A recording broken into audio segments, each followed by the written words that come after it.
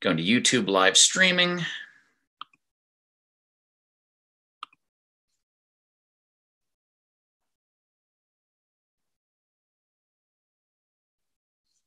There we go. Okay. And sound is off here. That way it won't travel. That's good. All right.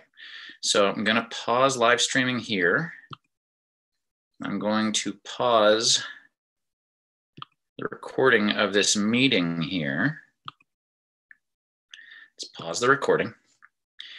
All right, so everything should be set to go. I just need to get the headphones all set. Oh, look at that, it's backwards. That is what happens. Okay, well, at least that's all set there. All right.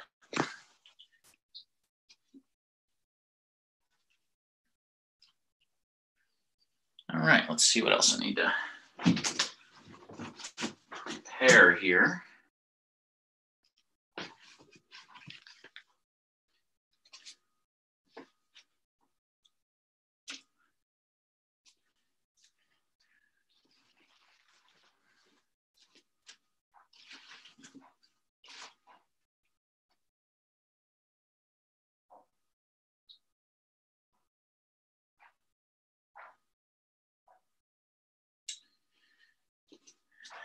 Is this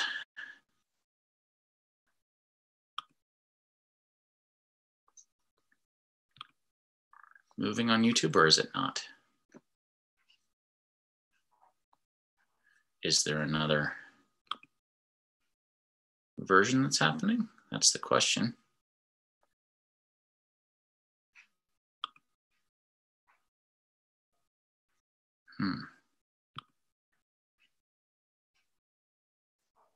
What is this? Okay. I am live on YouTube.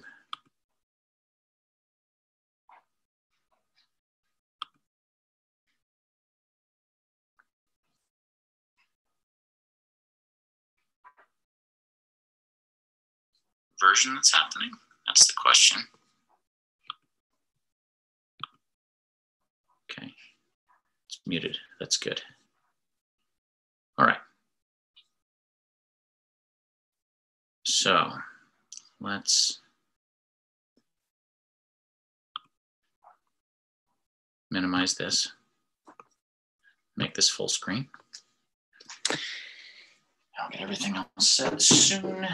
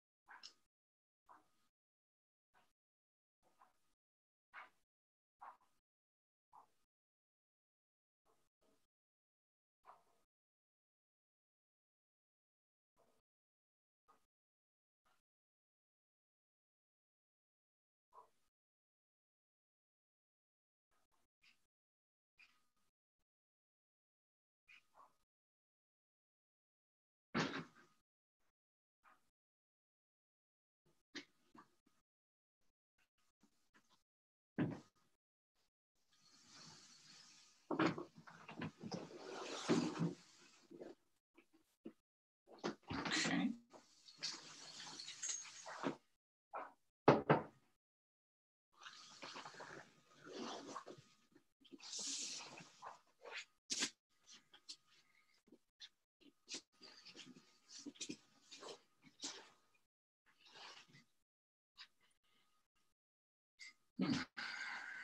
Yeah, that's it. Okay, cool. All right, so while I'm getting that all set and waiting, let's exit full screen, check our sound.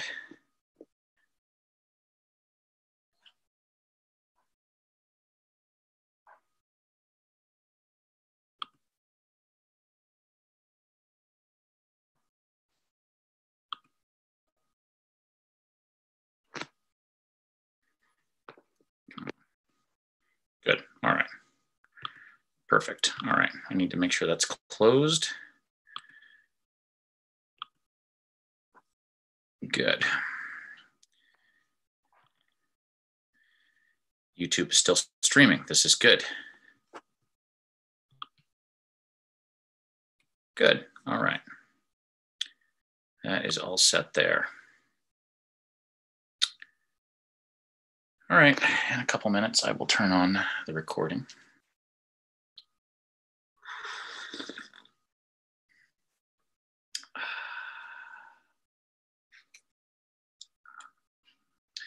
Your potential self is infinite.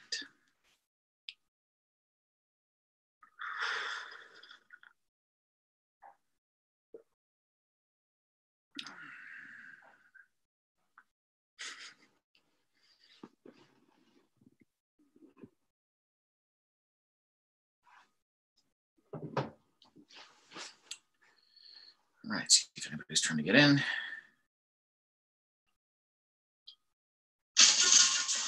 We don't need that song. All right.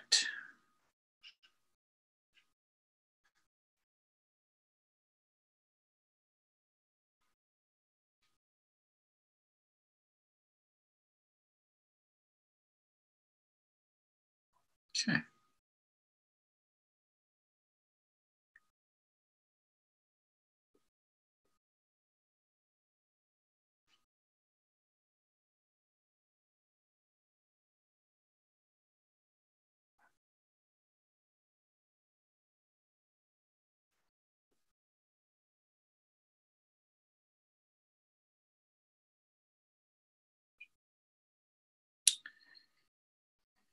All right.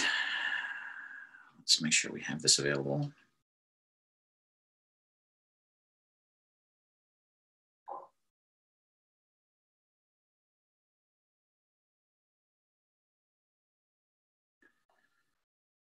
Okay, and then we have our layers.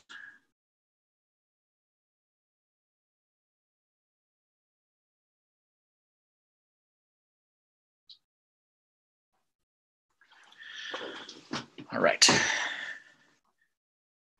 No one in the waiting room. About 6 minutes. All right, let's see if I can pull up.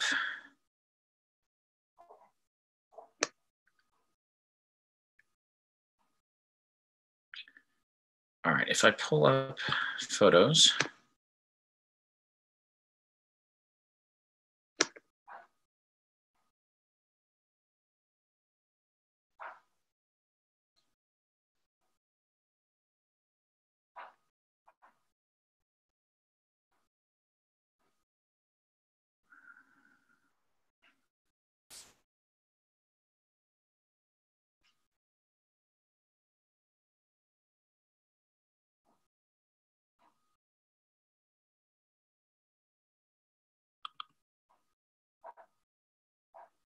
Decent, but not what I'm looking for. All right, so what is it called on here? That's the question.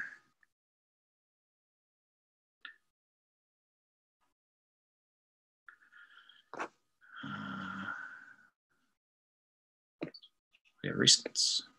That's a good question.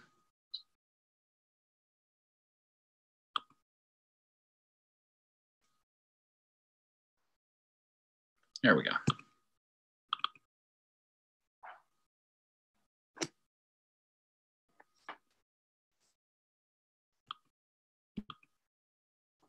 Okay.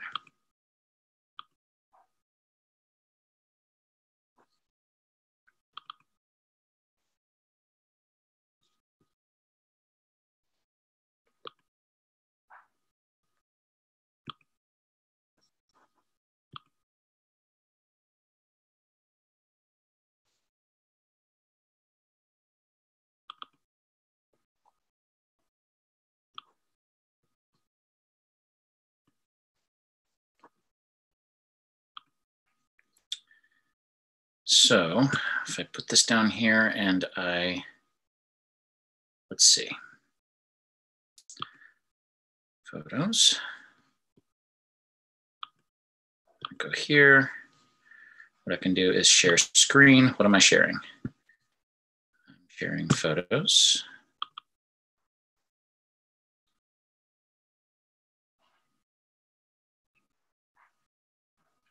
Okay, and then I can also, let's make this big screen maybe.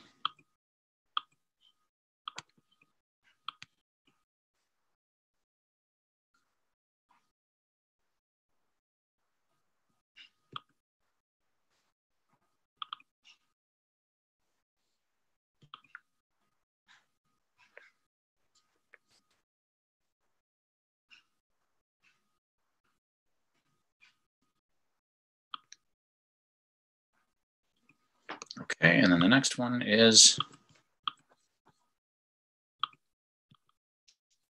here. Great.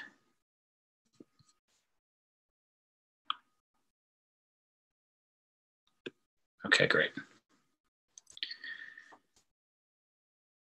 All right, let's stop screen share for a moment and see who's here. All right.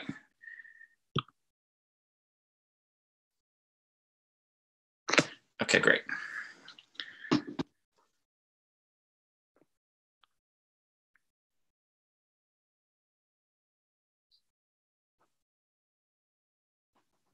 Hello, Amy.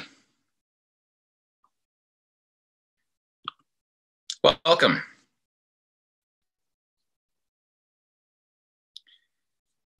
Can you hear me? I see a still shot here.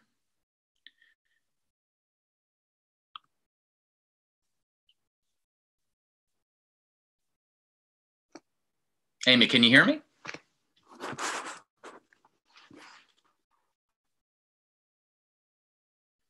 Just waiting for people to file in here, one person at a time. Class starts in a couple minutes, so I'll be expecting 5 minutes or so. After 8:15, people will keep coming. Oh, you don't hear me. Interesting.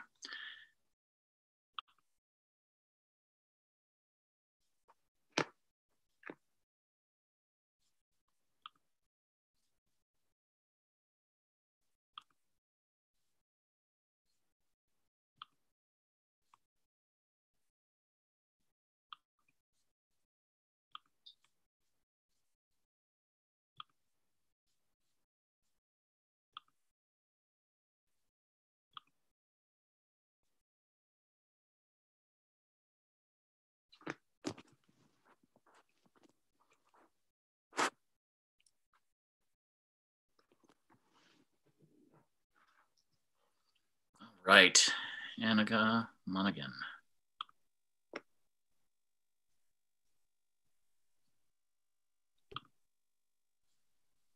Annika, welcome. Annika, welcome. I can't hear you yet. I see. Hello. Hello. How are you, Annika? Pretty good. Oh, looks like Amy Tucio is here as well. Amy, can you hear me?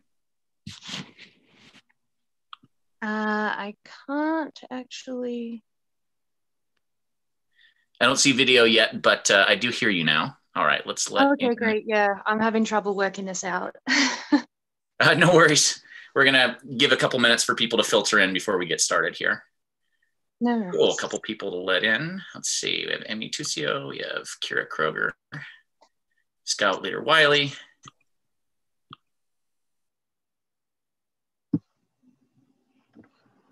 All right. Hi, Amy. How are you? Hi. Hello, Kira. Hey, Scout. How's it going? Gonna wait just 3 to 5 minutes for everyone to filter in here. Class is supposed to be starting about a minute ago, but you know, there are stragglers. It's how it goes.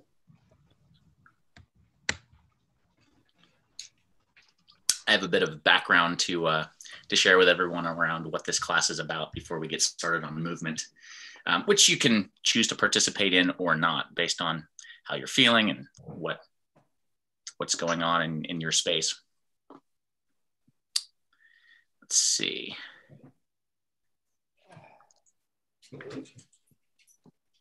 Before we get started here, does anyone have any questions while we're waiting for other people to filter in about, or perhaps what would you like to get out of this experience? Maybe you have an idea already. have any expectations? I've mentioned some things about it being trauma informed. So helping us to self-regulate is going to be a big part of this through movement, mindful movement and breathing technique. Are there any specific things that you'd like to connect with? Like, for example, low back pain. Okay, so what in the world do I do with that? Anxiety. It's just stress in general.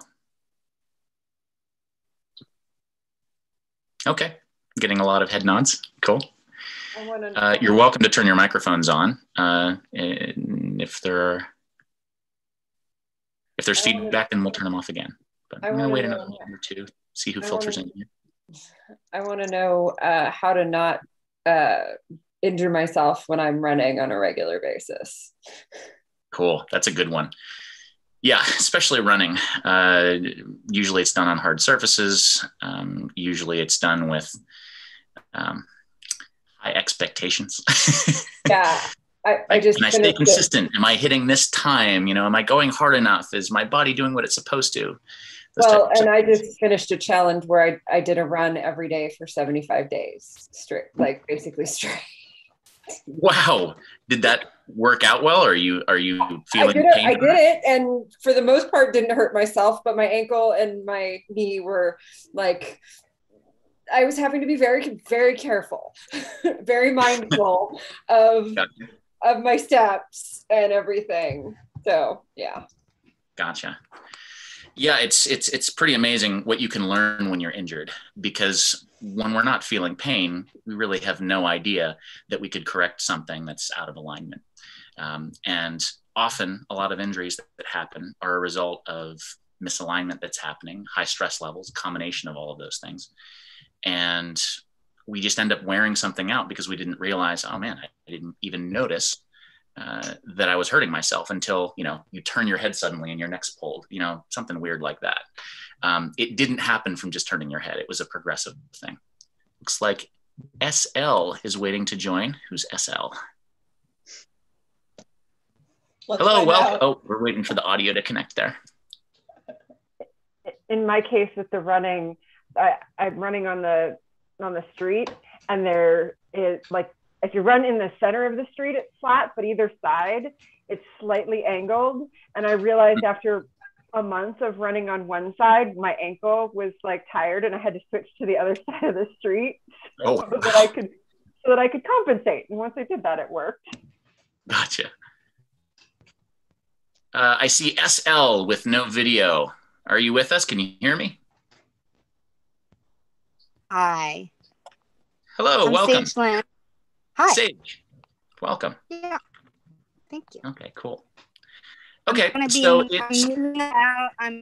going to my dance class, so I might turn off video so you guys don't see like spinning around.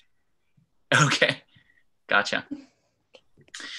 Just connecting with everyone, asking if anyone has anything that they would like to get out of the class. Any questions about it, expectations? Scout, yeah. Yeah, I'm curious about diaphragmatic tension, like posture, like a habitual sort of like rounded. I notice I have an issue with like rounding my shoulders forward and cutting off my air supply. And when I try to correct my posture, it doesn't actually really help with the breathing. And then there's also like a holding of the breath that's not really conscious or intentional. So I'm curious about some practices for that. Also like doing yoga and not tweaking my SI joint, because I've done that a couple times and you're not really supposed to do that.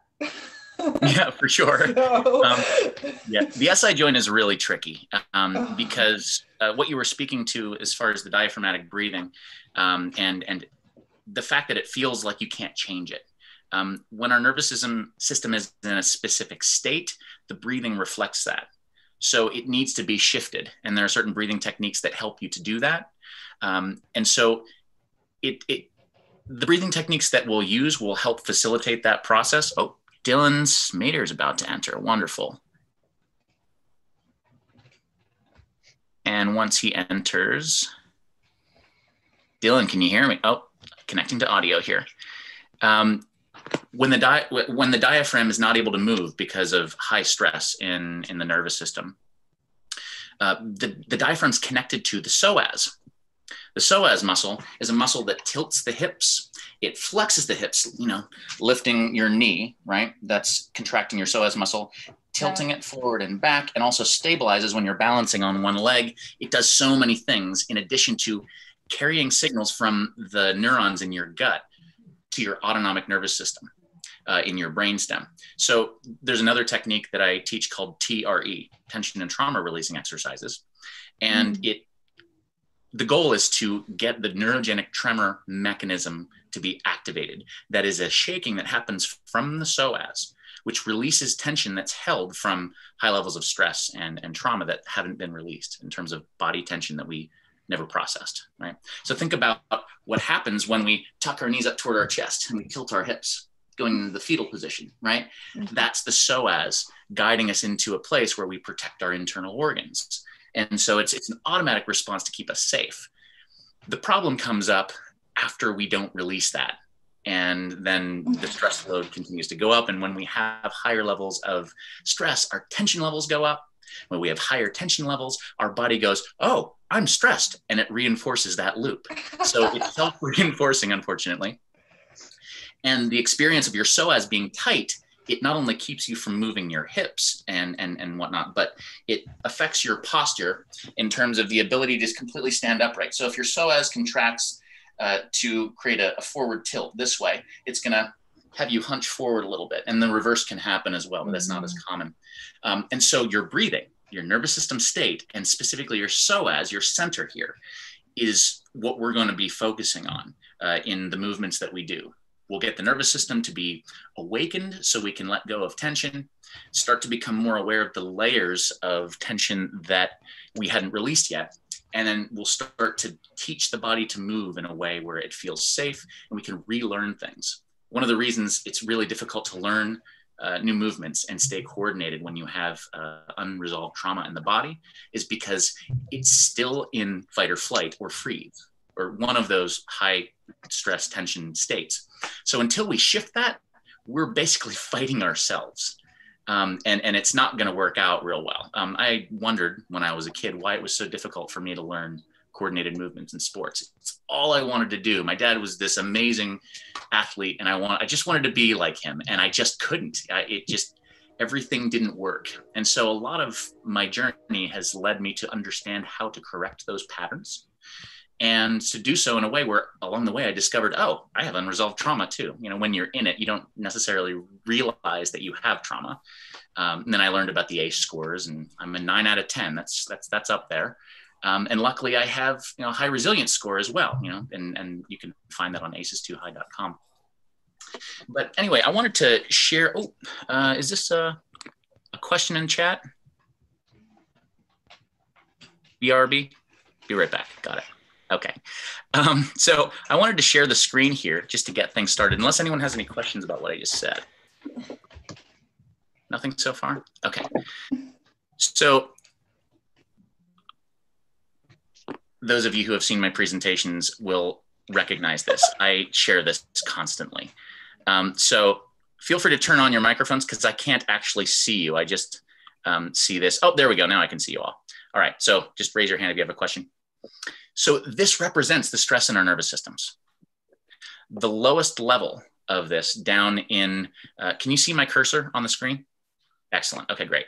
So safety, social engagement. This is what happens when we're calm. We are able to use our higher brain functions. We're able to integrate emotion with cognition, and we're able to feel our bodies. We're able to be present in this moment. Whereas when we start to go up the curve here, we go into the sympathetic, mobilized, that is movement-based fight-flight system. And that's to deal with whatever the threat is that we've perceived, okay? And so this I've correlated often with the patterns of anxious ambivalent attachment. So I believe everyone here is on attachment community. And if you're not, I'm discussing concepts that you can just let go of.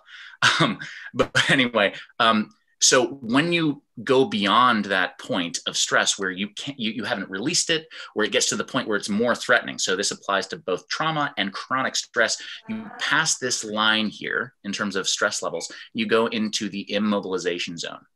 This is correlated with the reptilian part of our nervous system, the part of us that goes into a freeze or collapse response.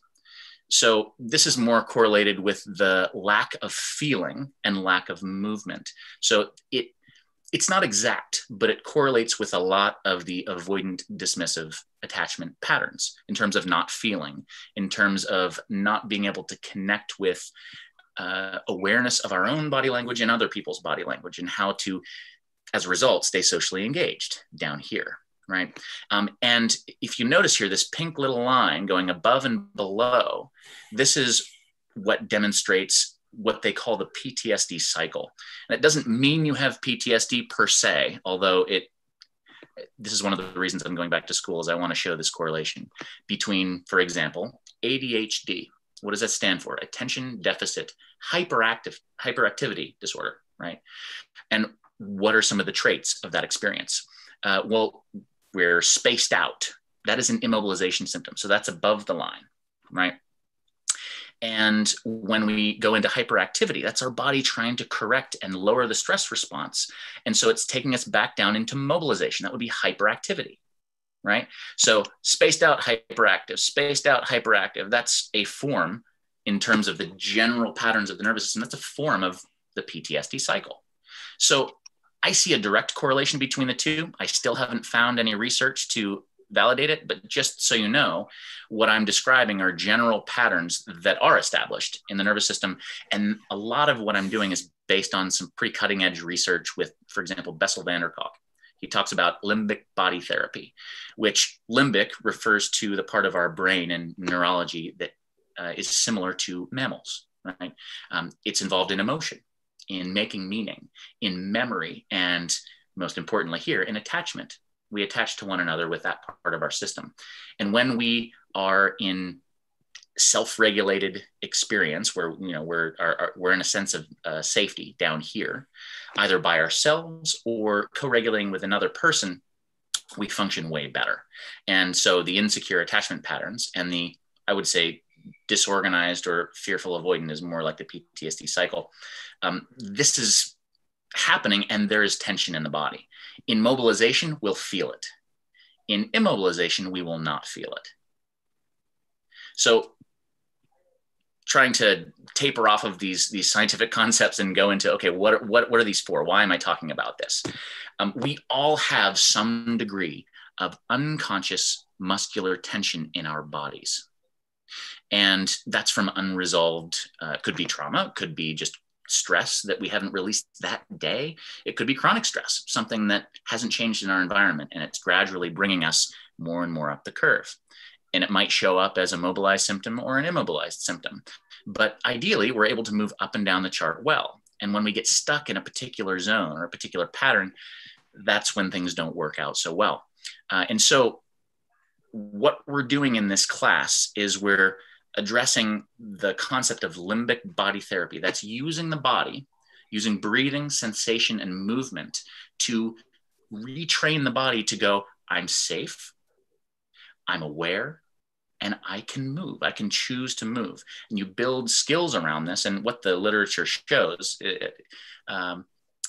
is that Tai Chi or yoga or singing, theater, martial arts, a lot of different sports, whatever allows you to move, breathe, and build skills is a form of limbic body therapy. So essentially what I'm trying to put together here, part of why I'm going back to school, is to create a connection to the research around a specific technique that I've found works really well for me and all of my clients over the years. It's been 20 some years in the making, and I'm looking to expand that out to help other people. So our unconscious muscular tension that we don't know about, that we can't feel, is up here, right? And what we need to do is we need to accomplish a shift in state so we can increase what I'll call a deeper layer of awareness. So we start to go down here, and what will happen, we'll feel more of what was already there. So I'm going to teach a breathing technique that you can use at any point during whatever we're doing to mobilize the system. That is to unfreeze a part of your body. And so we're going to direct attention there. We're going to move it. We're going to use it and use a specific breathing pattern that helps with that. I've incorporated some Wim Hof breathing and some stuff from yoga, some stuff from Tai Chi, and I don't use those terms, but that's where it all came from. So I wanted to show you one more chart here. Let's see. Whoa, where are we here? Stop that. Okay, let me stop screen share until I find it. Goodness. In technology, we don't always mix. Here we go.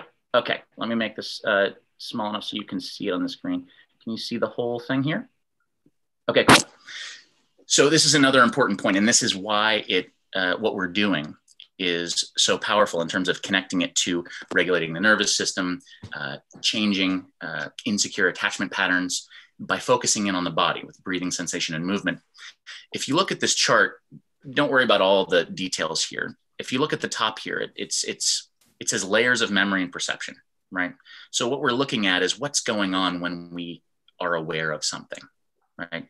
So right now you're sitting in your chair and you're able to say, I am sitting in my chair. That is an example of explicit declarative memory. That is, I can put into words what I'm experiencing right now.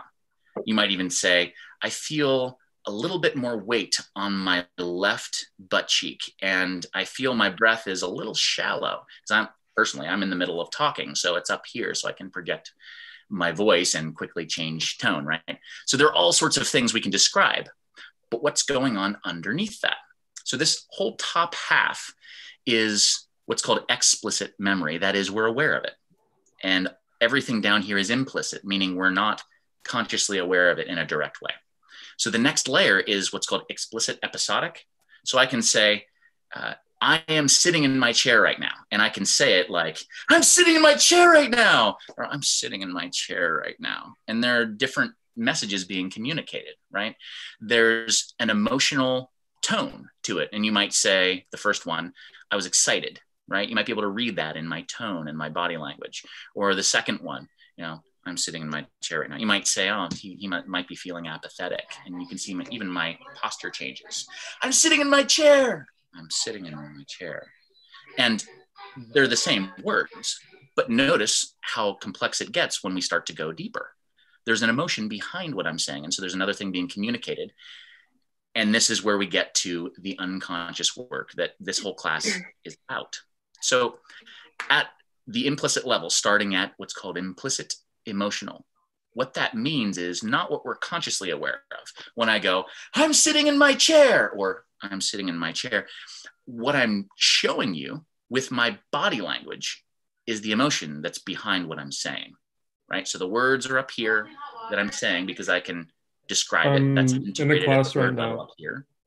And then I have the emotion behind it that's obvious that you could put a label to, but then there's what my body language does. And that you can read body language and you can go, it looks like Mike is excited right now. Or it looks like Mike is a little bit down, right? That's the implicit emotional. It's what I'm showing with my body language. And what happens in our behavioral patterns, we need to change that in order to get everything to work well. We need to show our body we're safe, and it will show in our body language. We'll have upright posture. We'll be relaxed, not using any more energy than we need to, and so on. Whereas if I have a high level of stress, I might be holding my shoulders with a little bit more tension.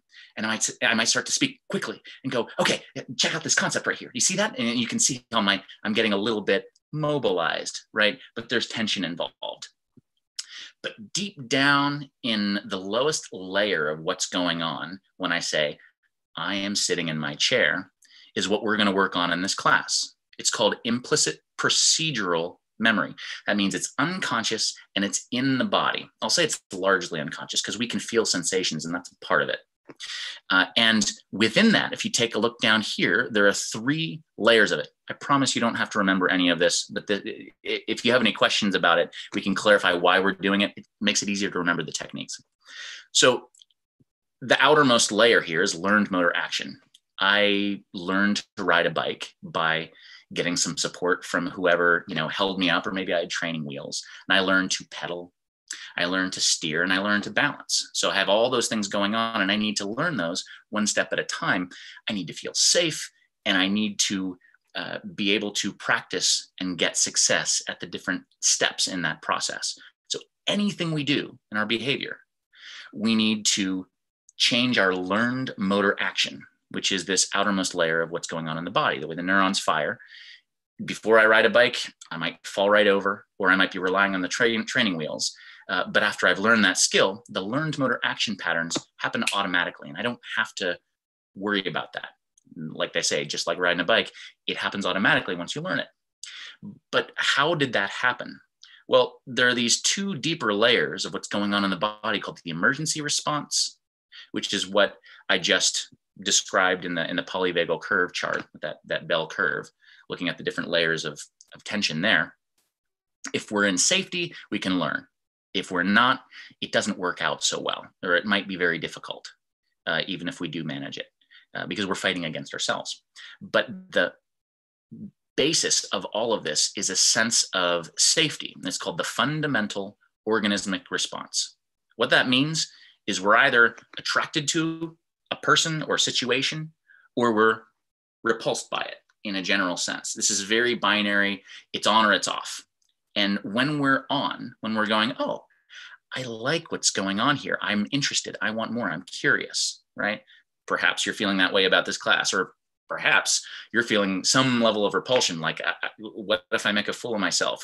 What if I don't understand? What if, these are all the things that are going on underneath. And what we're going to do is practice tiny steps along the way, making sure that we make it as interesting as we can, as simple as we can, so that we can go, okay, I tried that. This part didn't work. Okay, cool. Let's break it down into smaller steps. And my goal is to present it in a way that's simple enough where you won't have to ask me that. So we'll see if I've accomplished that. At any point, raise your hand or turn on your mic and let me know. So we can learn different ways of moving that are more secure functioning. That is, we're in safety, we're lower down on that polyvagal curve, and we're able to change from tension stress patterns of fight or flight or even freeze to more coherent, safe, smooth, aware patterns. Cool. Any questions before we go into some of the techniques here? Good. All right, cool. So let's get this out of the way here. Remember before I was talking about waking up unconscious muscular attention to bring us down the curve, to unfreeze us. Well, we want to activate the sympathetic nervous system, the next layer down from that immobilization response. We want to wake it up. We don't want to do it too intensely, or we're going to end up getting our stress levels too high.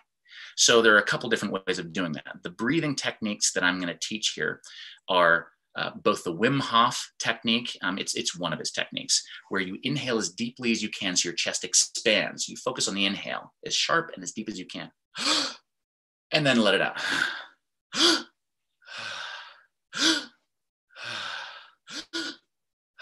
Now, if you do too many, you'll get lightheaded. If you are not challenging yourself, you might also get lightheaded. You need to stimulate your body so that it can use all that oxygen you're bringing in. Okay, so that's a technique that I will use once we're moving. And that's important to distinguish. If your heart rate's up and you're using your muscles and you're challenged, that's a great technique for reoxygenating your system. I just have a question, if I may interrupt. It's in regards, if it's okay, it's in regards to breath work. So I have chronic anxiety, or acute anxiety, and I've noticed that when I breathe, or try to manage or control breathing like the Wim Hof method, it has actually peaked an anxiety attack. So I'm wondering, where does that stem from? What am I doing in my body that is actually producing that emotion of anxiety when I'm actually trying to calm it down. It's yes, going against. Yeah. I don't recommend Wim Hof if you have high anxiety. I had the same experience.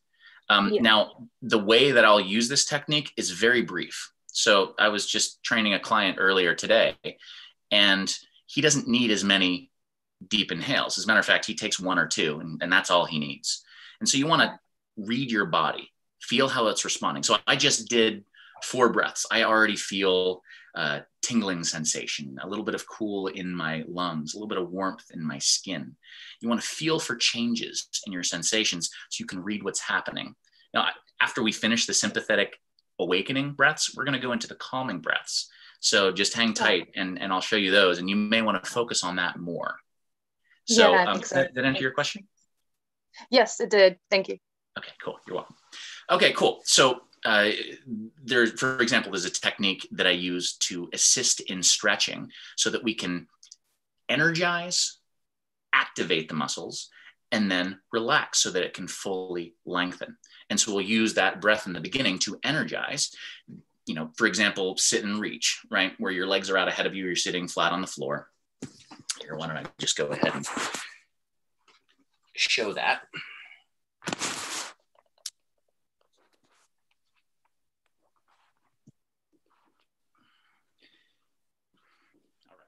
So the Wim Hof breath,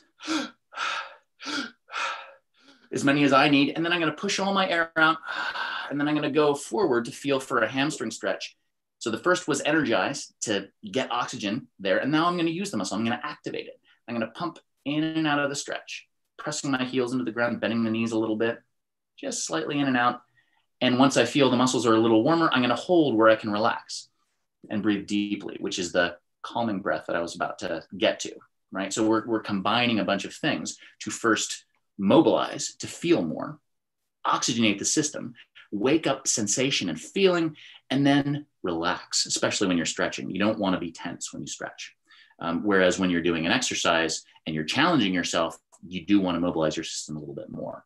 So we have all these techniques that fit in specific situations so that you can get more out of what you're doing, right?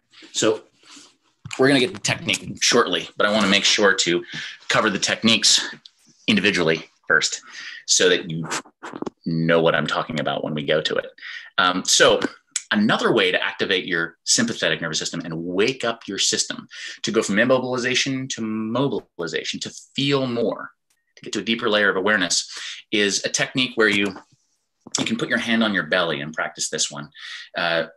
You want to pull your navel in toward your spine as you push air out, and the focus is on the exhale.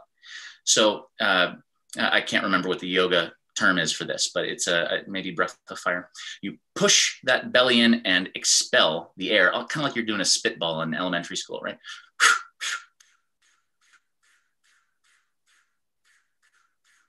And you're going to pump that a number of times to wake up the system.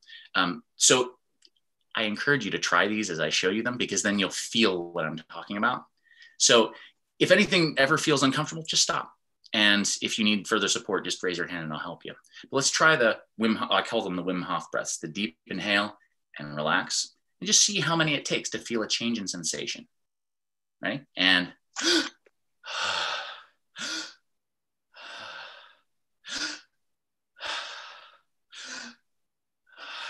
and so we're focusing on the deep inhale and just letting it out comfortably. Notice any changes in your sensations. It should have awoken some changes there. Maybe it's temperature, maybe it's heat or cool.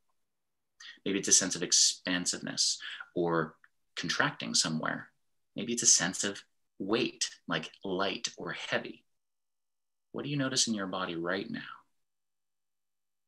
Now, this is a skill, learning to identify specific feelings and to label them, and especially when you put it into words. It's one thing to notice it, and it's another to put it into words, and that helps to integrate the neurology into explicit memory, which is more integrated. If you can out loud describe what you're experiencing right now. Anyone want to jump in? What are you experiencing right now? Yes. Yeah, I feel confused. Like, I feel like my body is pointing in like 20 different directions. Okay. Even though it's only pointing in one direction, actually. So I don't know what that means. So say more about confused. What's underneath that in terms of how does confused feel in your body, the physical sensations? I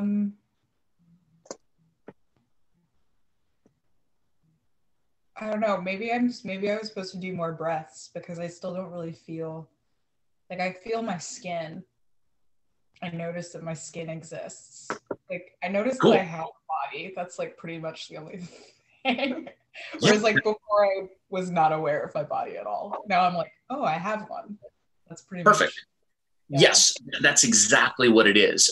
Becoming aware of layers of awareness. So to give you some sense of what to feel for and how the layers of awareness work, I find it's helpful to practice this one exercise. It's actually from TRE, where you take one thigh and just slide your fingers gently over it. And just notice what that feels like, to just feel the sensations of very lightly touching the skin. You might notice your breath doing something in particular. There's some pattern going on in your breathing. You don't need to identify it exactly, but just notice what it feels like. And now what I'd like you to do, now that you have a sense of what that sliding of fingers along the skin feels like, now contrast that with tapping. Maybe you feel it a little deeper into the muscle under the skin.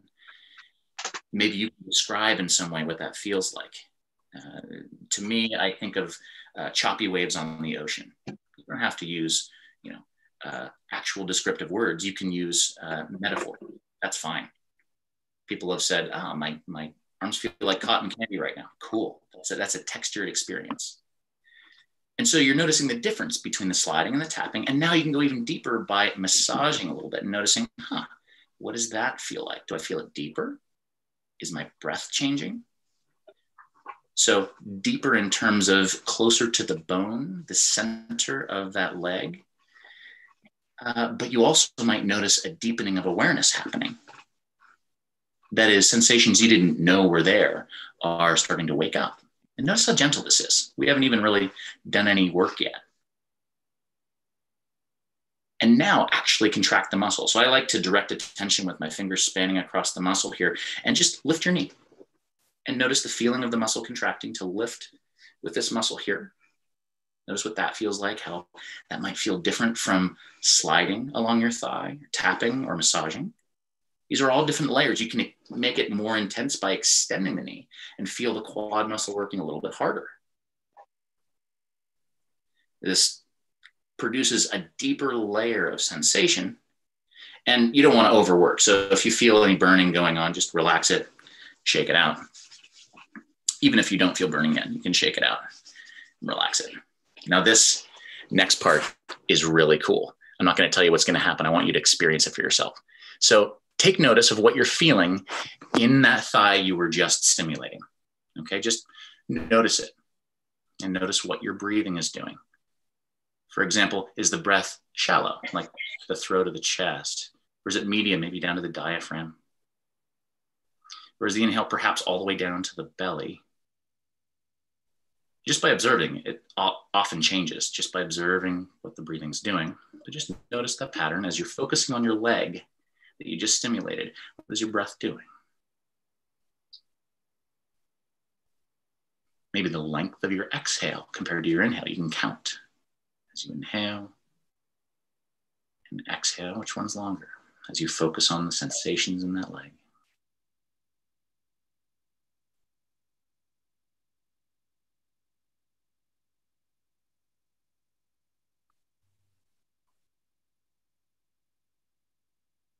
Okay, so whatever you're noticing, taking a mental note, without stimulating the other leg, I want you to focus awareness on that other leg and notice what your breathing does.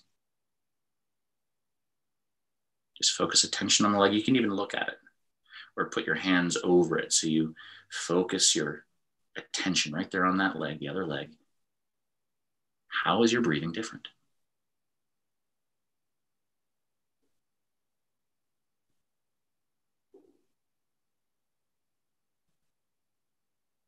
Anyone have any differences that they want to call out?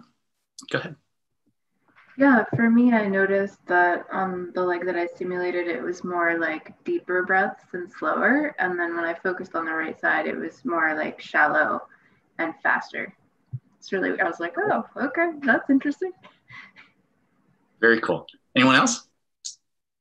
I noticed like that I yawn a lot because when my nervous system's trying to sort itself out. And when I was focused on the leg that I'd done the stretching, the yawning was coming easier, which is usually an indication that things are shifting more effectively. And then when I started focusing on the other leg, I was like, oh, I'm like in that place of trying to force the yawn to come because it's not releasing as easily. So, yeah. So it facilitated a sense of ease, you might say, the release when you were focusing on the leg you stimulated. Yeah. Cool. Yeah. Anybody else? Yeah. Go.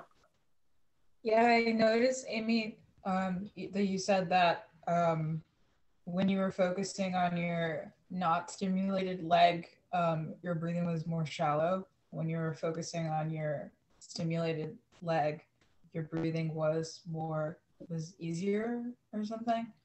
And I noticed for me that it was the opposite. Like I was actually having trouble breathing and focusing on my breath and my leg at the same time. But with my other leg, I noticed that it's like really numb, and that made breathing easier. So yeah, I don't know what that means, but one of the things that can at first be frustrating is I don't like to say what it means because meaning goes into a neurological pattern that tends to raise the stress response. Whereas when we're just in the body, the stress response goes down. We can talk a little, I mean, the basics of what's going on are wherever you shift your attention, your nervous system responds to that. Let's just leave it at that. So whether it's a stimulated area that you're focusing on has you breathe more calmly relaxed or more relaxed, or it has you heighten your attention, just pay attention to that, because that's learning to feel the shifting of the state of your nervous system and how your body reflects that with sensations and with your breathing. So I have a fun metaphor that I like to use with this process of breathing, movement, and sensation. Imagine that you're playing a musical instrument, like let's say a violin, right? And as you strum the violin, it's creating a note or a couple notes, depending on how you're playing it, right? And so it's the vibration of the string. Think of that as breathing. So there's a steady flow of breathing, or maybe there's not. Maybe there are breaks between it, but maybe that's the staccato, right? If you know music, where you versus nice long note, right? That's just a different breathing pattern, and so you're stimulating the vibration differently. Notice when like you're sitting on an amplifier and the bass is going, right? You feel the vibration, or you're playing an instrument and you feel the vibration of that music. Connect that with breathing. Now imagine that when you move, it's like putting your fingers on the fretboard to change the note.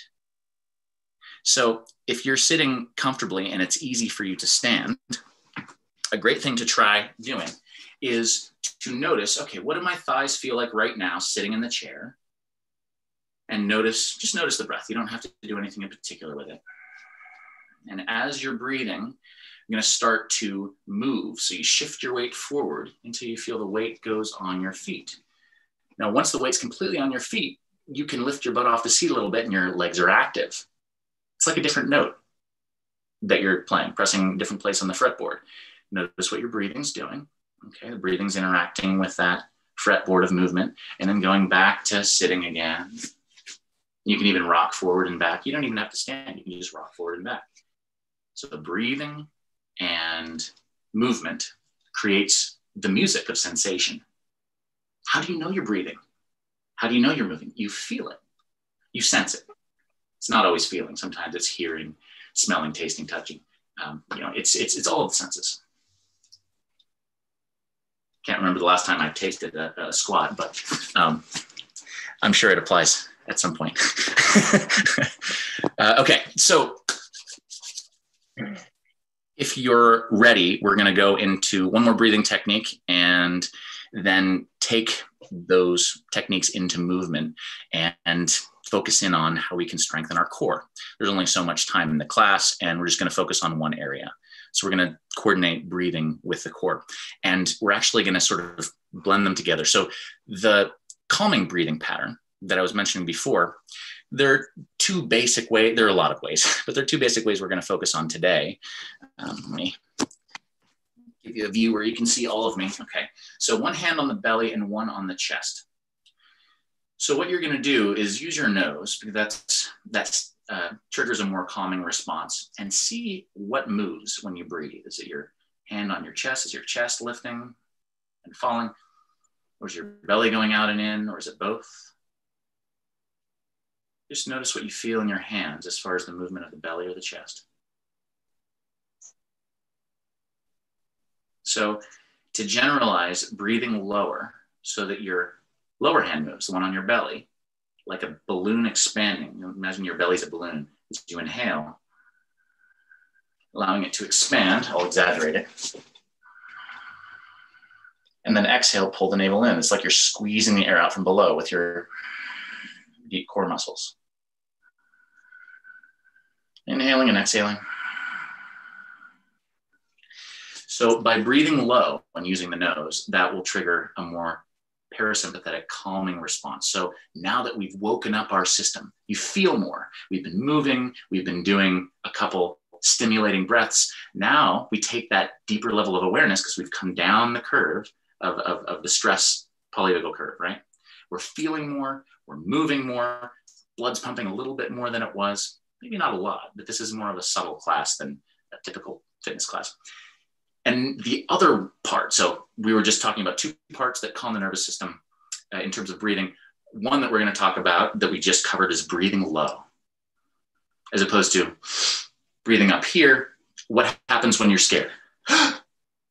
Right? You open your upper chest, use your mouth, and you expand in your upper lungs. Whereas when you're calm, generally, you're relaxed in your arms and you're breathing down lower. Okay, so that's the first part. The second part that helps you calm your nervous system is to lengthen your exhale. This is really cool side piece of science information I think you'll appreciate. There's this cool little mechanism on the heart, the sinoatrial node of the heart. It's called the vagal brake. Yes, like connected to the vagus nerve, right? Whenever you exhale, it puts the vagal brake on, slowing down your whole system. It lowers the heart rate, blood pressure, and everything calms. It's an automatic response. So when you're breathing in, it takes the vagal brake off and it speeds everything up. So what you get of the speeding up and slowing down of the heart rate is this concept called heart rate variability. You measure your heart rate for a minute, that's an average, but it's actually going up and down. And the more it varies, because you have a fairly even amount of time inhaling and exhaling, you have a more balanced system. So Scout, you were talking about earlier, what do I do about my breathing? How do I get into more deep diaphragmatic breathing? One thing we can do is to wake up the system like we just did with the either Wim Hof breaths, as many as you need, or those are two techniques that work. But once you're aware, once you wake it up, breathe in a calm way where you lengthen your exhale. So a great way to do that is you inhale and count 4 breaths comfortably, deeply into your belly. And you don't have to force it, but just count 4 seconds in. So let's breathe in. 1, 2, 3, 4. We're going to lengthen the exhale. Exhale 1, 2, 3, 4, 5, 6. Let's inhale 1, 2, 3, 4. And let's exhale 1, 2, 3, 4, 5, 6. If you're not synced to this, that's okay. It'll come. And exhaling 2, 3, 4, 5, 6. Inhale 2, 3, 4. Exhale 2, 3, 4, 5, 6. Inhale 2, 3, 4. Exhale 2, 3, 4, 5, 6. Inhale 2, 3, 4. Exhale 2, 3, 4, 5, 6. 2 more. Inhale 2, 3, 4. Exhale 2, 3, 4, 5, 6. One more. Inhale, 2, 3, 4. Exhale, 2, 3, 4, 5, 6. Notice what you feel in your body right now. You feel a sense of calm compared to before we did that. You might notice even more sensation.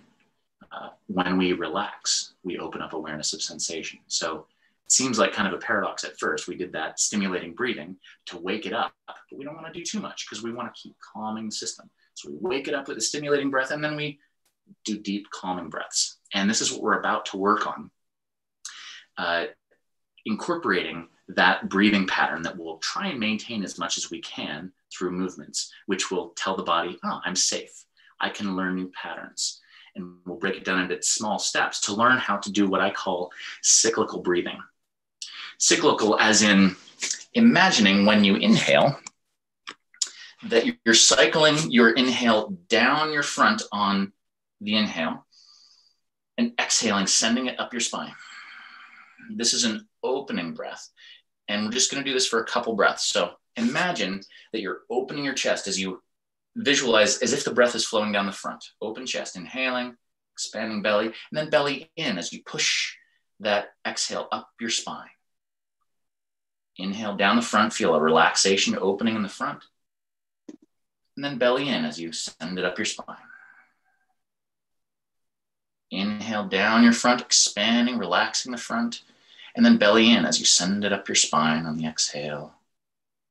One more, inhaling down the front. Exhaling up your spine. Okay, so that's all we're going to do of that version of the cyclical breath. I call that the feminine breath. And the reason I call it the feminine breath is it opens things up in your front. It creates vulnerability, you might say. And it also tends to encourage an arch in your back. Now, what we're going to do when we exercise mostly is what I call the masculine breath. It's to contain, to create safety. Okay, so we're going to send the inhale down the back this time. And this is what we're going to continue doing. This is usually what I mean when I say cyclical breath, because we don't often do the feminine breath in what we're doing, just for the purposes of what we have. As you inhale, you can put your hands on your kidney area and see if you can get it to expand on your inhale. So you're sending your breath down your back. And as you exhale, you're going to send the exhale up the front. And the way we do that, you can put your hand on your belly this way. So you have one finger down at the lower belly and then your thumb up near the diaphragm. And you want to try and make a wave like those, those kids at the swim club, right? We're going to do it one piece at a time. So as you exhale, start by pulling up on your pelvic floor muscles. That's pulling up on your anus as well as the deep pelvic floor muscles, like if you're stopping the flow of urine. So that's the beginning of going up the front as you exhale, and then pull in your lower belly as you continue, and then waving all the way up to the upper belly. And then inhale down the back into your kidneys. And then exhale, pelvic floor up, then lower belly, and then upper belly. Inhaling down the back, expanding kidneys. And then what I call zippering up, pelvic floor up, lower belly, upper belly in a wave. Now, this takes some practice to get it down, but what you'll find is this helps what we're just about to do. We're about to actually use your core muscles to tuck the ribs and tuck your tailbone under so that your core muscles connect, which lengthens and supports the spine at the mid and low area. And we're going to do this laying on your back. So if you want to get into position, I'll change the view here so you can see me. And you're welcome to just watch. We're going to practice a couple layers of this. This will take about 10 minutes and then we'll take questions. So here's my mat.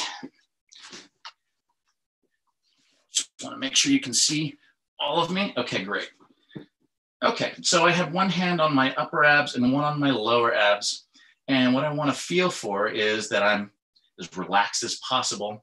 And I'm going to start practicing my cyclical breath, inhaling down my back And exhaling up the front, zippering up. The reason I say zipper up is like if you're zippering up a coat, that's the, it's like you're zippering up the front, right? So we're gonna practice relaxing everything we can while breathing in down the back and zippering up the front so the pelvic floor comes up, and then that first, pinky finger in the lower belly goes in, and then all the way up to the thumb.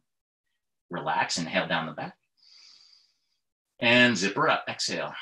Pelvic floor up, lower belly, upper belly in. Inhale down the back. And zipper up the front. Inhale down the back. Exhale up the front. Okay, so here's where it gets fun. What we're gonna do is use the breath to encourage the core to connect. So the first part of connecting the core, that is engaging those muscles here in the front, is to tilt the hips. So I flatten my lower back on the ground. So I'm starting to add movement to this breathing so that as I inhale, I'm expanding, feeling the kidneys open up. And as I exhale, I'm gonna start to zipper up like I did before, but I'm also going to tilt my hips this way so that the lower back presses onto the floor, and I'll feel my lower abs engage as I pull that lower belly in. So inhale, and then exhale, tilt the hips back so your lower back presses, your tailbone's curling off the ground, but hips are still down, it's just rotating. Inhale, down the back, and zipper up the front as you tilt your hips.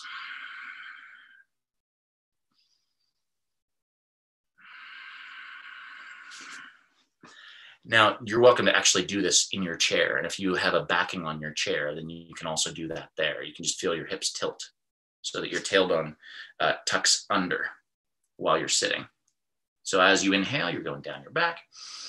With the inhale, as you exhale, you're tilting your hips so your tailbone tucks under as you pull the navel in and zipper up, right? Let's do that 1 or 2 more times.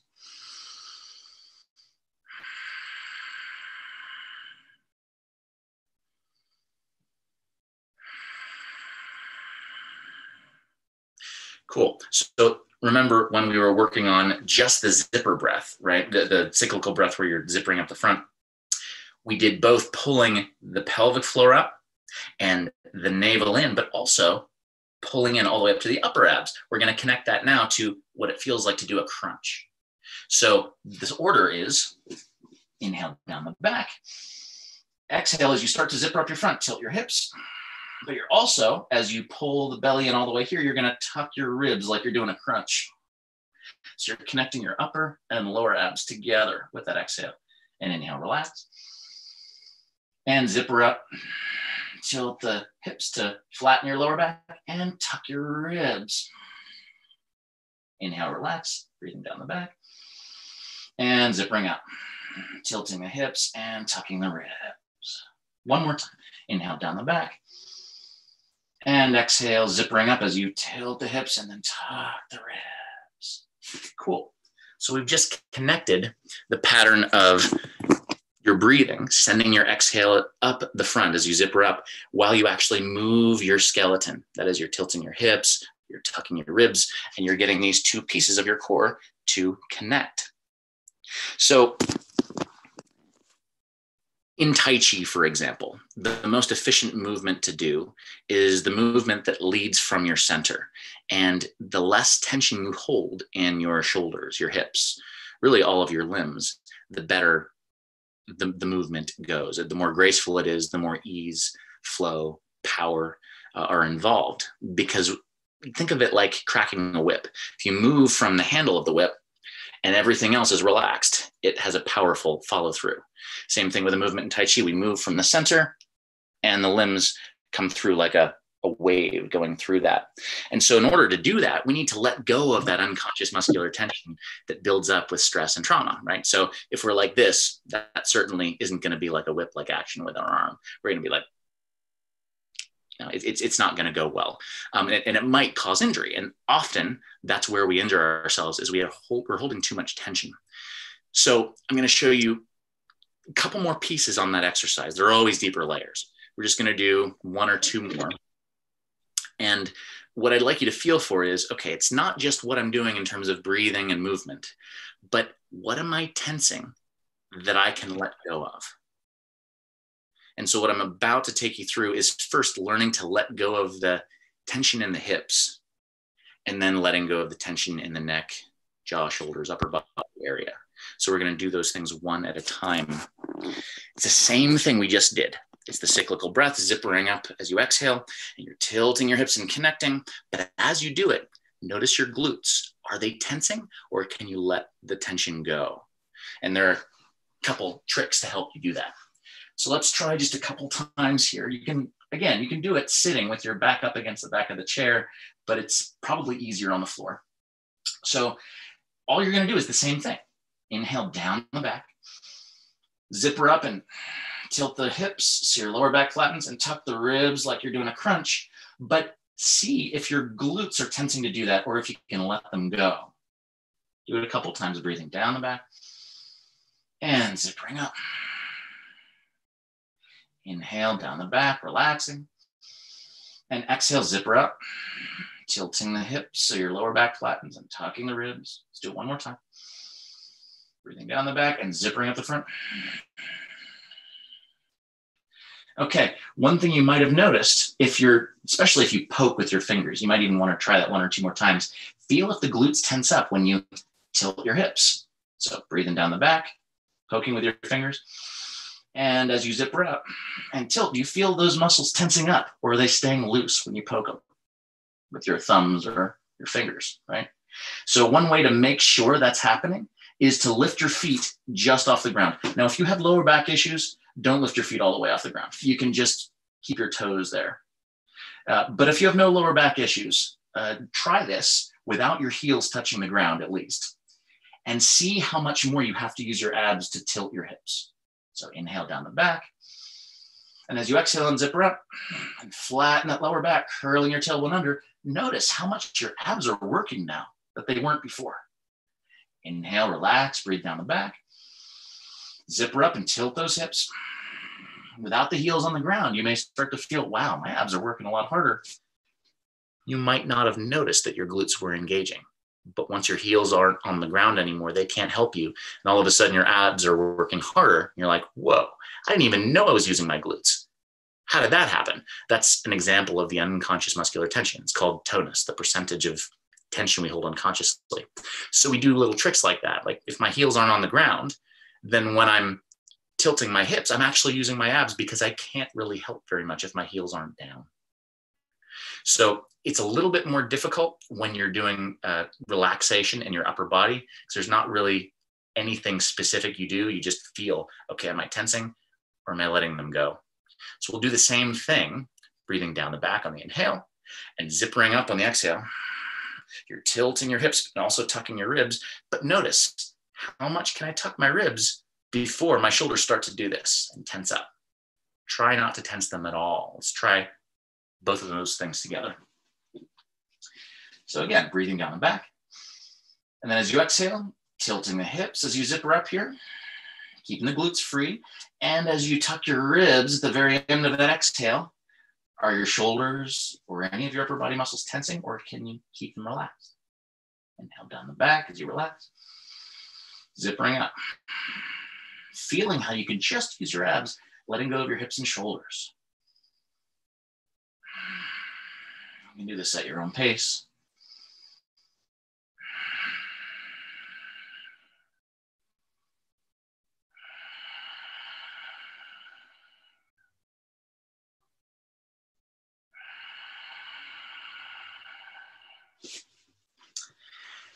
Now, there are so many uses for that zipper breath, a cyclical breath there. Whenever you're doing a stretch, for example, it's really hard to tell when there's unconscious muscular tension that you're holding. As a matter of fact, there's always going to be some level we can't feel. But if you are connecting your core, it sends a signal to your nervous system that your spine is not in jeopardy. It's supported. Your ribs are tucked, your tailbone's tucked under, your lower back is supported with the lower abs, and your mid back is supported with your upper abs, especially when you pull that navel in nice and tight. Those things, along with the deep, relaxed breathing, trigger a response in your nervous system. Oh, I can relax a little bit more. So you'll get more out of your stretch as a result of breathing that way while you're relaxing whatever you're stretching. So if you're doing the sit and reach for your hamstrings, let's go ahead and try that just so you can get a sense of it. And this is the last one, and I'll open it up for questions. So just like we talked about in the beginning, we'll do a couple energizing breaths, call them Wim Hof breaths. As many as you need. Maybe it's just one, okay? Maybe it's 8. It's up to you. Feel your body, notice what it needs. And then on your last exhale, push all the air out and tilt forward until you feel a little stretch here. And you're just gonna pump in and out while you're holding your breath, in and out of the stretch. And after you feel that it's activated, it's warm, you're gonna relax and use your hands to support on the ground so you can relax those legs completely and just breathe down your back on the inhale and zipper up your front as you relax your hamstrings.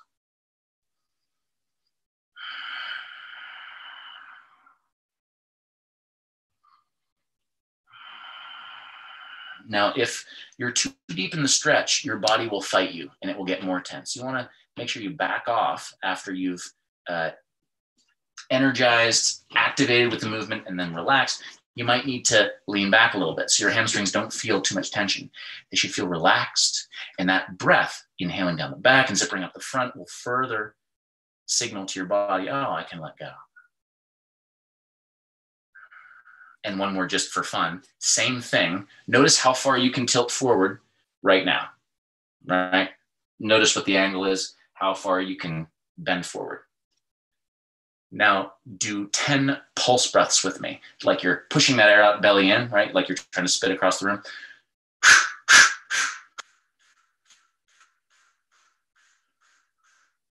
And then go ahead and notice, can I go any further? Isn't that cool? It's a number of things. You stimulated your nervous system to wake up a little bit. And so you activated it with that explosive breath, but you also supported your spine by pulling the navel in.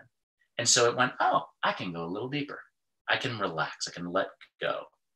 And on a microscopic level, this is a really crude example, but the muscle fibers, when they're fully contracted, they're fully together. And these little cross bridges that happen on a microscopic level, they have to actively relax, which sounds like an oxymoron, but relaxation is actually an active process. You've got to send the signal for it to relax. For those cross bridge heads that are within all those muscle fibers on a microscopic level to let go and actually lengthen. So you need to make sure you're warm when you're stretching, that you're relaxed, even to the point where you imagine yourself on a sunny beach or wherever you're relaxed. It will trigger a different state in your nervous system along with your breathing. And you won't be fighting your own muscle fibers. You'll actually be sending the signal, let go. And even within that, the reason why flexibility is so difficult for so many people to get improvement on is because there are so many factors going on, and you need to hold it for a long time, get your body used to it. So anyway, I could go on and on about this stuff, but those are the basics of what I would teach in a class. And now that you know those basics, we can go into more movements next time. And so if you have something specific, like for example, demonstrate something. So there are a lot of ways to get up from laying down or sitting up. But one thing you can learn to do is, okay, so how can I free my hips enough so they're mobile enough to rotate in a way where I don't have to use my hands. I'm using my core strength, and I can stand without helping myself with my hands. That would be a whole class, waking up the rotators in the hips, activating the core, calming the body, getting each piece of it, and building to the end where maybe you couldn't get off the ground without using your hands to help in the beginning of the class, but at the end, you'll be able to. So it's learning a new skill. And because, we have the capacity as adults to do far more than we did when we were infants, that took months and months and months to get the muscle tone enough, activation so that we could lift our heads and eventually sit up and stand and eventually walk. And some of us crawled. I know I didn't. I just went right to standing and walking. Side note, that seems to be connected to ADD patterns. if you skip crawling, because they don't get the cross stimulation of the bilateral sides of the brain. Just a theory, but I thought it was interesting. So, any questions about what our experience was like, or maybe something you experienced that you want to understand more? Or something you'd like to get out of a future class? You know, man, I'm having neck pain all the time, or why can't I stop my lower back from tensing up in this situation? Anything at all? Yes, Kira. Your sound is off. I was just waving. I gotta go. Oh, okay. See you, Kira. Thank you so much. Thank you. I wouldn't mind mentioning some things. For me, it was incredibly hard to actually put myself in any of those positions because my lower back and my legs are incredibly weak. A lot of it, I had a lot of fight with my brain against my muscles. With the breathing, it was crossing over from breathing up here to breathing lower, and I was cross-firing, and it wasn't in flow. It was like, which one do I do? Because of that fight that I'm always in. So that was really hard. So when you're doing the floor work, doing that down the spine and up the top and zip it up, is there a beginner's way? Because I could not, I was sitting up because I can't do it on the floor at the moment. But is there a beginner's way to do that, even though that might be considered the beginner's way? Is there like a precursor? So I did break it down into very small steps relative to where we can go, but that certainly wasn't beginner. I took you all through a fairly advanced sequence of things. There's absolutely a more beginner level to that. I could barely engage my abdomen. That's how weak I am. And I have a combination of health issues. So I'm incredibly weak in health. So I want to be able to do these processes, but my brain obviously gets frustrated because I can't do what I'm seeing. So that's where I'm just like, well, what can I start with that will get me there? Yes. Baby steps. Yes. So I have a guided meditation on my YouTube channel. It's called Holistic Fitness Lifestyle. And it's a guided breathing meditation called Core Breathing. And it takes you through the very basics of breathing in that calm way down into your lower lungs using your nose. And you don't have to worry about the zipper. That's a bit more advanced. And I wanted to show you all that so you can see where you're going, but it'll guide you through it. And however you do it is fine. Even the intention of doing it in a particular way will start sending the neural signals for your body to be able to do it later. There's a learning process. There's definitely a learning curve.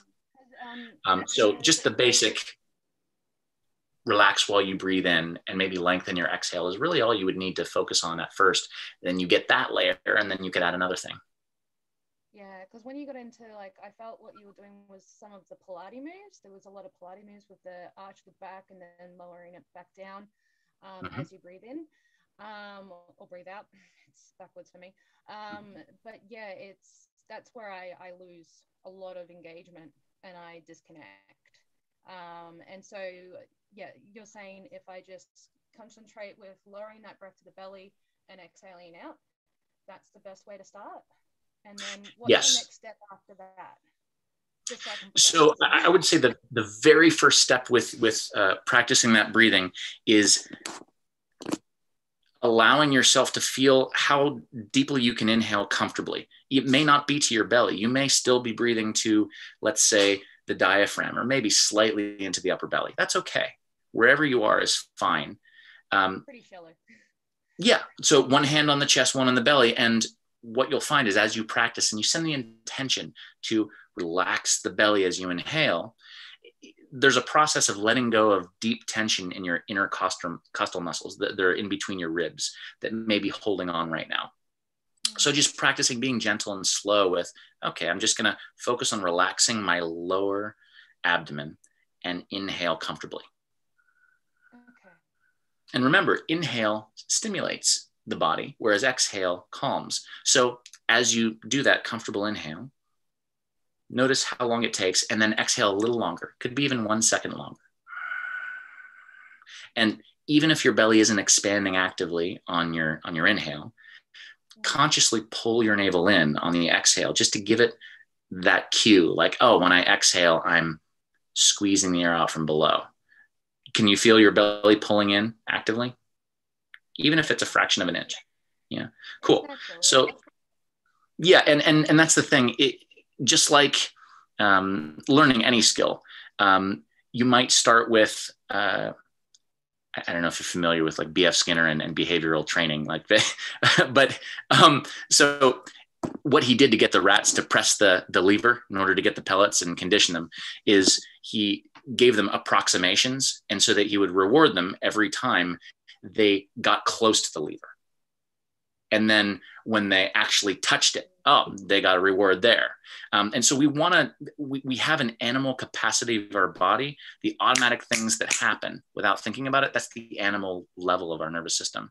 We want to reward that as much as possible immediately. So when you're feeling like, man, I'm just not getting it, you're experiencing a punishment that's probably going to make it so you don't enjoy the process. So how simple do you need to make it so that you can experience success? And we need to find that and use that over and over again, and just go, yeah, I'm relaxing my belly more after, 3 days of trying this. Awesome. That's the step to focus on. And then, oh, I'm actually able to get my exhale a little bit longer than my inhale, 1 second longer. Maybe eventually you do 2 seconds longer than your inhale. And little steps like that, and celebrating it, really getting into, just, I tend to be pretty exuberant about the way I condition myself, but I'm like, yeah, just like little things. And my body will respond to that. Your body will too. So you can be playful. It's kind of silly with rewarding yourself. It's like, awesome. Even if it seems like it's trite and tiny, teach your body that that's an awesome step and that it wants to go in that direction by rewarding it. Okay. Yeah. Great. Thank you for that. Appreciate You're welcome. Mm-hmm. Anyone else?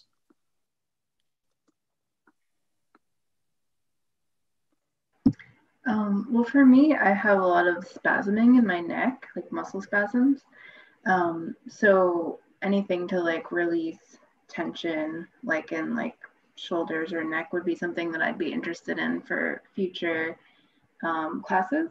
But also, I just want to say, like, it's been really informative to see all the different pieces of everything that you've learned and are integrating together, because I'm familiar with a lot of it separately. So it's kind of cool to see how you've like put it all together and use it in a way that supports people's bodies and breathing and stuff. Thank you. So I appreciate it. I noticed the light bulb go on in your body language a couple different times. Like, I know what you're talking about. Yeah, it's good stuff. So if you join my Tai Chi class, I actually focus a lot on releasing the neck and shoulders.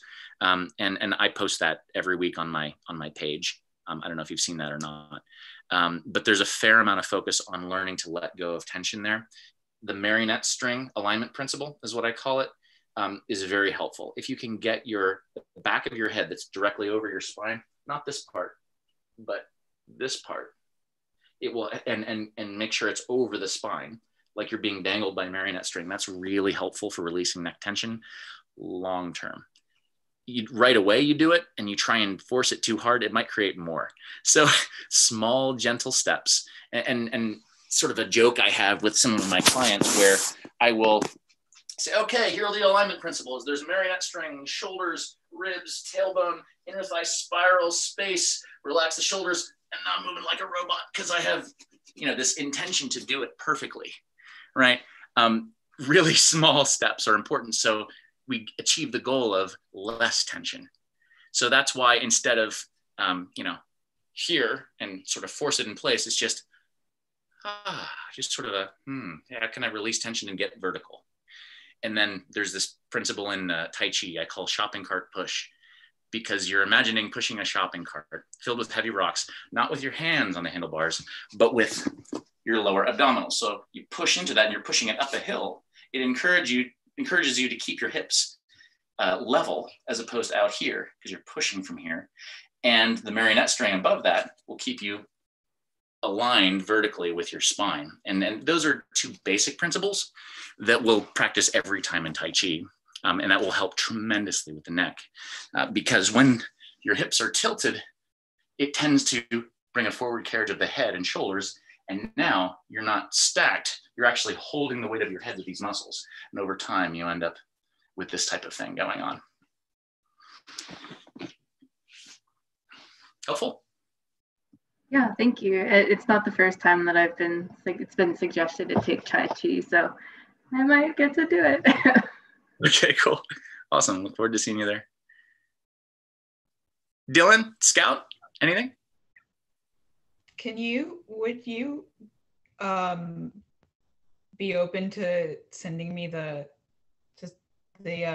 pictures from, or like the little diagrams? Yes. At the beginning? Are you comfortable? Okay, cool. Yeah, because I didn't retain any of that information, but I want to. Okay, cool. The polyvagal curve, you can get that information. Yeah. I'll send it to you anyway, but just if you want the background research on it and where it comes from. It's a combination. Okay, cool. It's a combination between Stephen Porges's polyvagal theory, the pocketbook guide. I believe I have it right here, so I can show it to you.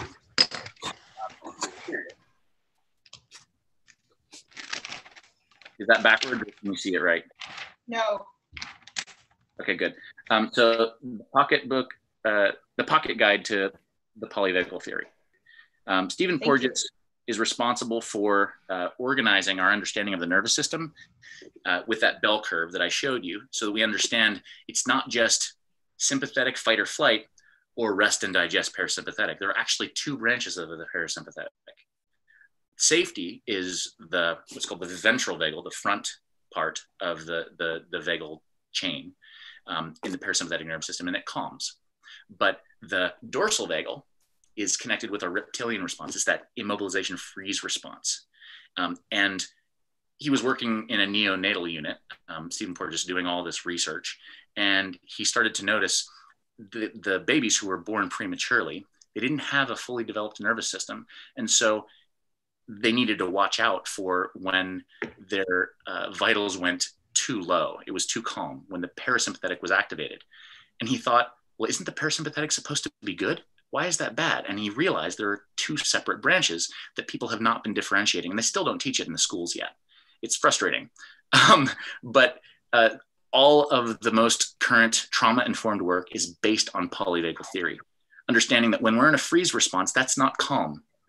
But we'll have, like, for example, flat affect. As soon as somebody has that type of facial expression, we read it automatically and our bodies respond to it. Like, they're not all there.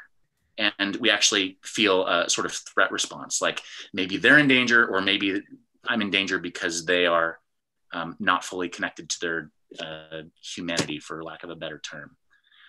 So in trauma-informed work, the really big piece about that, and I'm glad you brought that up, is that understanding the difference between the two parasympathetic branches allows us to work with people in a way where we don't re-traumatize them. Because if they're in a shut down state and we don't help them get out of it, for example, if you're talking about the frozen tension energy in our body, right? That's a form of the immobilization response that we can't feel and we can't move. We're just not aware of it. But you can read body language cues from people. If they walk into the office and their shoulders are like this, you know that is a immobilized stress response. It's a pattern of posture that they've repeated so often that that's their natural posture now, or at least it feels natural to them. And so that one cue needs to be worked on until they can comfortably, without forcing it, go, I can actually let go. And there's a whole process involved in that. Another example would be meditating when someone has a tendency to dissociate, to space out. I actually could not meditate without dissociating when I first tried it a decade or so ago. And I learned Tai Chi, and I was able to find a way of moving while I calmed my mind. And because I was mobile, I was able to not go into a dissociated state. Now I can meditate without having to move. But I had to go through that process so my body wouldn't go into a re-traumatized state every time I meditated. A lot of people don't realize that if they have residual trauma and they tend to dissociate, don't sit still and close your eyes. Your body will perceive it as, I'm immobilized again, I'm back in my trauma. and you might not consciously do that, have awareness of that. You might just think, man, I just can't focus. Man, I suck at this meditation thing. But our body is going into a freeze response and it's getting worse.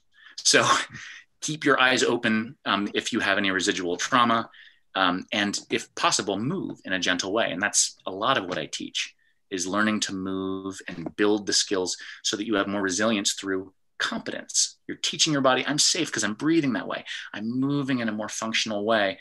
And my nervous system starts to recognize through the body language I'm practicing, oh, I'm safe, I'm competent, I'm able to protect myself, is essentially what we're telling ourselves and the people around us. So that, in a nutshell, is limbic body therapy. And technically, my name for this technique that I'm working on, that you did a little bit of today, is called somatic mindful repatterning integration. So somatic, the body; mindful, you're staying aware and mindful of your senses through the process. Repatterning, we're changing those neurological patterns and integrating it in a way where you have new competence and mastery in how you move and feel good about it. Like if you learn, a new song, it's like you feel damn good about mastering that song, or, and whatever the skill is that you're working on. That's why the arts are so important in trauma therapy. It's not just, oh, isn't this a fun thing to add? It's critical. Our creative capacity is actually one of the most healing things we can experience. It's pretty cool that we actually have science behind it now. Oh, and the other answer to your question, Scout, is, let's see, Trauma and Memory is the other book, the layers of memory. One moment, let me grab that book so you can see it.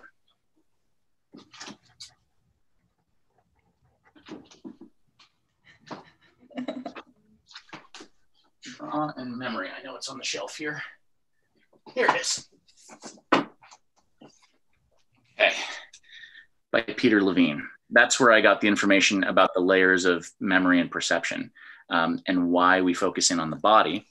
That's another big part of what polyvagal theory helped us to understand, is that when we work with the cognitive level of healing, like cognitive behavioral therapy, there's not a lot of evidence that it works very well for resolving trauma, because cognition is not working very well when you're in a trauma response. And our emotions are not regulated. So even talk therapy, working on the emotions, isn't always very helpful either. In fact, it can re-traumatize you because you re-experience that story and your body feels it. So what we need to do is teach the body that it's safe. And so everything that I do, by the way, all of the techniques that I teach are about learning competence and calming the body to repattern it in a way that feels safe. And not just feel safe, but it lowers the stress response. You could measure. There's this cool device that you can clip to your earlobe on. It's through a company called Unite, where you measure your heart rate variability. I was talking about before, the inhale and exhale, the variation in your heart rate. And you can actually practice watching an expanding circle, inhaling, and then exhaling as you see the circle contract. And it teaches you to create more coherence, more variability in your heart rate through that patterned breathing. And there's a lot of research behind how supportive that is for resolving high stress states, including trauma. So yeah, Scout, I will go ahead and send you both those pictures. Thanks. You're welcome. Actually, anything else? Dylan, you want to chime in at all? No, I was just watching quietly from the background. Kind of too intense for me to try to do too much, but it was good to watch and it was interesting to see. Okay, cool. Well, thanks for joining us. Yeah, thanks for doing it. Absolutely. So I'm going to be doing this at the same time every week now. This was the first introduction. This one, obviously, I'm going to be posting on Attachment Community. I said I would put the recording there, but the rest of them will be on my regular page. I don't know if I'm going to be recording them all, but it's going to be going through AirMid, the same, the wellness center that I teach Tai Chi through. So it'll be an online class at the same time, just a different portal in the future. So thank you very much for joining, everybody. And if you have any further questions, feel free to reach out to me on Facebook, Messenger, or you can email me at holisticfitnesslifestyle, gmail.com. And yeah, have a wonderful night, everybody. Thank you. Thank you. Bye. Bye.